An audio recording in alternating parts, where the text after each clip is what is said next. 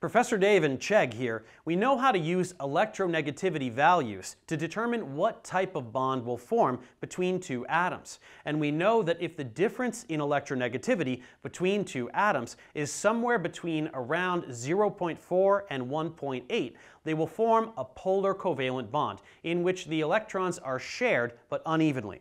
The atom with more of the electron density will be partially negative, and the atom with less of the electron density will be partially positive.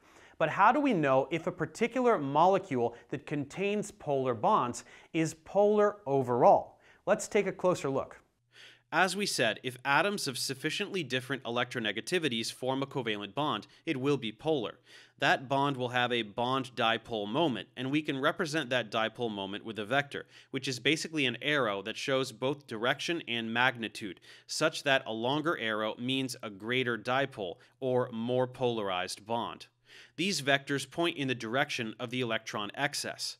We can see here that a BF bond has a longer dipole vector than a CH bond, because the BF bond is more polar. But we also want to be able to assess whether a whole molecule is polar or nonpolar, because if it is polar, it will have a net dipole moment.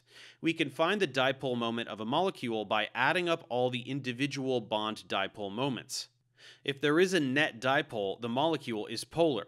If there is no net dipole, which can happen either if there are no polar bonds, or if the vectors of the individual bond dipoles cancel each other out, the molecule is nonpolar. For diatomic molecules, the net dipole moment is just the individual bond dipole. If the bond is nonpolar, the dipole is zero. If the bond is polar, the dipole is determined by the bond dipole moment. But if we get into larger molecules with 3 or more atoms, we have to take into account the geometry of the molecule to see how the bond dipole moments will add up. Let's compare CO2 and water. These each have polar bonds, whether CO or OH. But CO2, being linear, when we add up its bond dipole moments, they cancel out because they are equal in magnitude and opposite in direction. So CO2 is a nonpolar molecule. Water has a bent molecular shape due to the lone pairs on the oxygen atom that cause it to adopt a tetrahedral geometry, so the individual bond dipole moments point slightly in the same direction. That means when we add them together, there will be a net dipole moment, and therefore water is a polar molecule. If we replace an oxygen atom on CO2 with a sulfur atom, it will become polar because the CS bond has a weaker dipole than the CO bond, so the net dipole will be slightly to the left. Things can cancel out in more than 2 directions as well.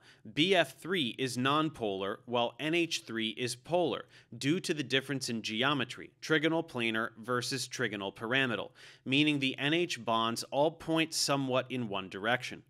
This can work for 4 directions or more as well, and symmetry will be the key to seeing if this is the case. We can look at methane and replace hydrogen atoms with chlorine atoms one at a time. Methane is nonpolar as there are no polar bonds, but introducing one carbon-chlorine bond, suddenly we have one bond dipole and thus a net dipole, and thus an overall polarity of a particular magnitude. Introducing another chlorine atom, suddenly the net dipole diminishes slightly as the 2 bond dipoles point in different directions, though the molecule is still polar. Adding a third, this effect is enhanced, though it remains polar, and adding a fourth, all the bond dipoles cancel out and the molecule becomes nonpolar. Why do we care whether a molecule is polar? Well, polarity determines certain properties. Polar molecules tend to align themselves with an electric field, whereas nonpolar molecules do not. More importantly, for chemistry, the polarity of a molecule determines its melting and boiling point, its solubility, and so much about how it does chemistry. So we will need to be able to determine the polarity of a molecule for certain properties to make sense. Professor Dave for Chegg. See you next time.